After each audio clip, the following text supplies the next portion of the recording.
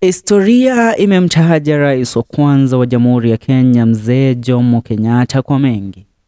Ameweza kutajwa na kuhusishwa na mambo mengi, haswa ikija kuhusiana na visa vya mapenzi. Leo nataka tusamie kisa kimoja ambacho ni kisa akijawahi tajwa kwenye vyombo vya habari. Ni kisa ambacho kimesalia kuwa fiche sana.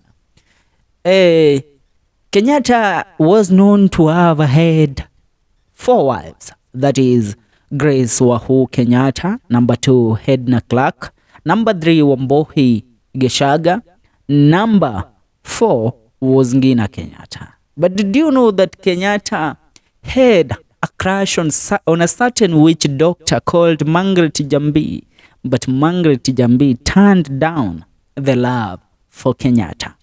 Today, this is the story that we are bringing to you. Margaret Njambi, the witch doctor Jomo Kenyatta loved, who drove Jomo Kenyatta crazy.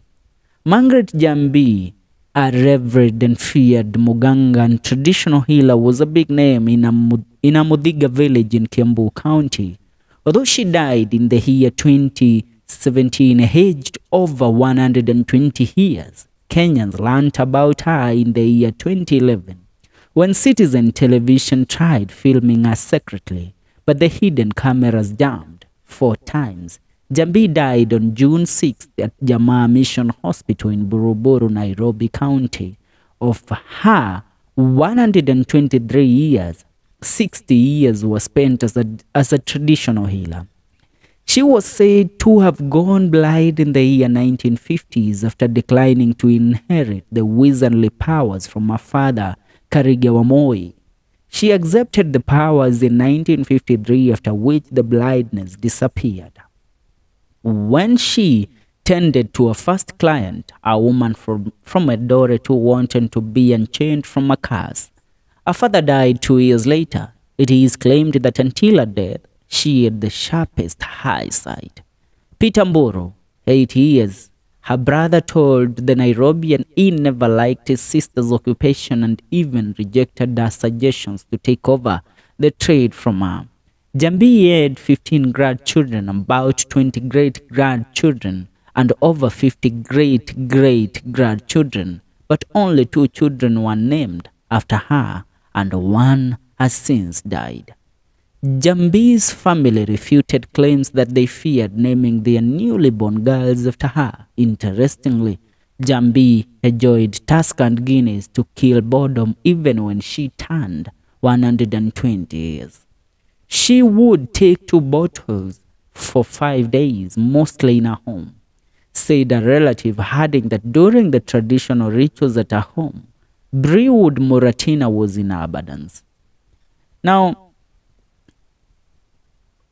Aloko recalled that her favorite drink was Citizen Special Ledger, but when it disappeared from the market, she shifted to Tuscan Guinness.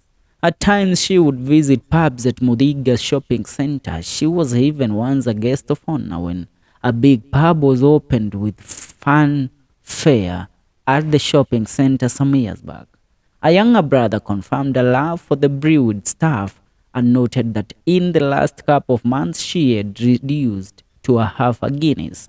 Multiple sources and blood relations told the Nairobian that founding President Mzee Jomo Kenyatta once harbored ideas of marrying Njambi after her husband Samuel Goge kicked her out following the death of their first 2 children in unexplained circumstances.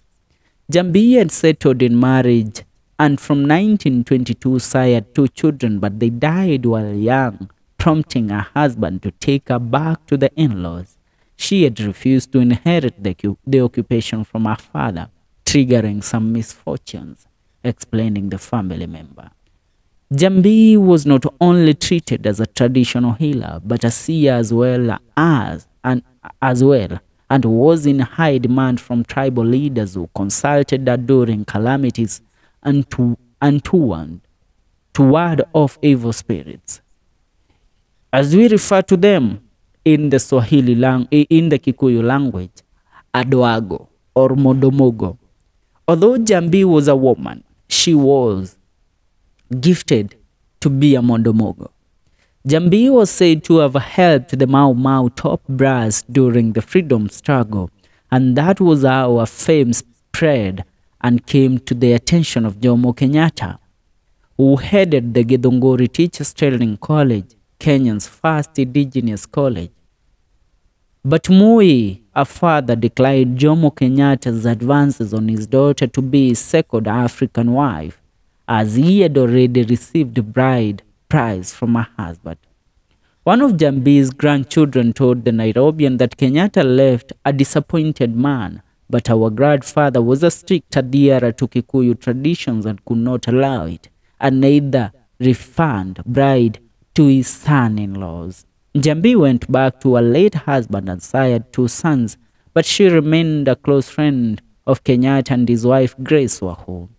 In her rituals, she demanded 100 note and 3 1-shilling coins bearing Kenyatta's portrait that she tossed. Sent her clients to get 7 small sticks, which she smeared with her saliva, then tossed. If the sticks separated, she would tell if one needed to pray to their God or seek forgiveness from people they wronged, said a relative.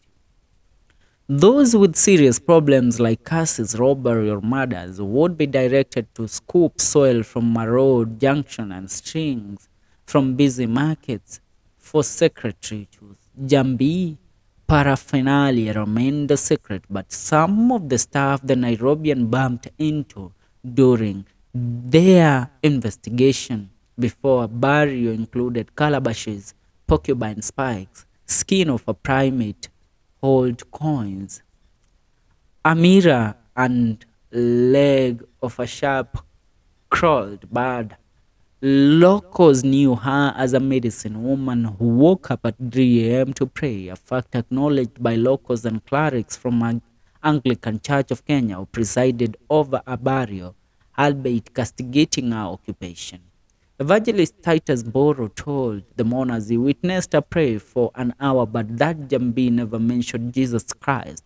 She spoke of God of Kirinyaga. Boro recalled, adding that he was once told by Njambi that I don't go for your followers. They come on their own, including your mother's union members at your church in Kino and line up here. Though on many instances she charged 103, save for huge tasks like warding off curses, protection. One from enemies would cost 700 to 2,000. Shosho Njambi or Njambi Mondomogo, Witchdoctor, who, as she was fondly known, did not die a poor woman. Her 2-story buildings were built by an Asian man whose wife she helped conceive, and the other by a local businessman she helped win a court case. A German connected tapped water to her home. When their problems were solved, they came back with gifts. Some promised to buy her a car, but she declined. A client bought her a 85,000 iPad, but it was stolen and she did not care to follow it up. She did not know how to use it. Njambi remains in history. Also left behind rentals with income of 50,000 Kenyan shillings a month, prime land and hundreds of thousands, if not millions of cash in a bank account of a friend she trusted. Attempts to coerce her to write a will on a deathbed bore no fruit. Interestingly, in 1994, Njambi was injured by a cow and sought help from a witch doctor but fell in the hands of a con who alleged she had broken glasses and dug beetle in her body. She lost 700 to him and decided to get treatment from a hospital. The first time she stepped inside an hospital was in the year 1994.